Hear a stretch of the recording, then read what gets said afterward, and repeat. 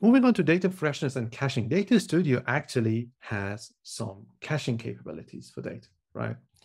And this is how it works. So basically, when you create a data source, you have this setting here which says data freshness, and usually it's set to 12 hours.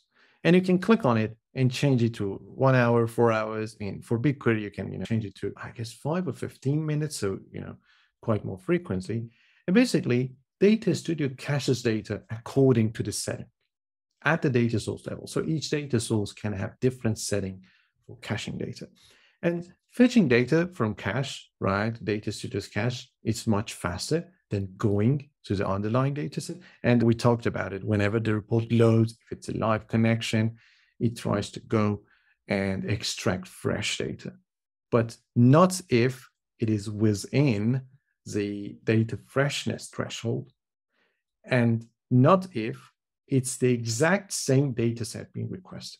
What do I mean by that? So if I have a report and there's a table for a date range showing some source mediums and some metrics, right?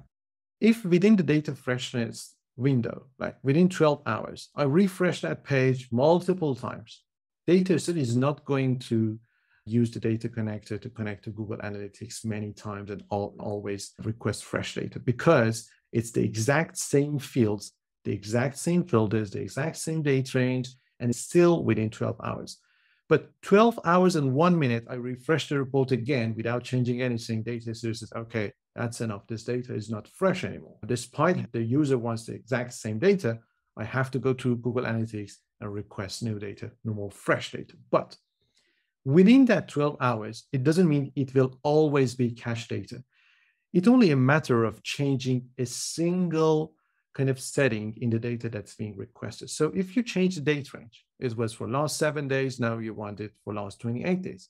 Data Studio cannot provide data from cache. It has to go back to the data set, extract new data, because you're requesting for another date range. Maybe you're requesting for another segment, for another filter, or you're requesting new fields, like you have optional metrics. I don't know, you're requesting different fields from the underlying data set, which are not available in cache.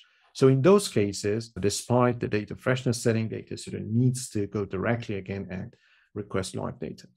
Whenever you're within the data freshness setting and the report is being powered by cache data, you will see this kind of lightning bolt icon, and it shows that what was the exact time of the last fresh data received from the dataset. Okay, if it's here, it means that you're seeing data from cache according to data freshness setting. If it's not here, it means that data was requested live from the underlying dataset. Any questions about this?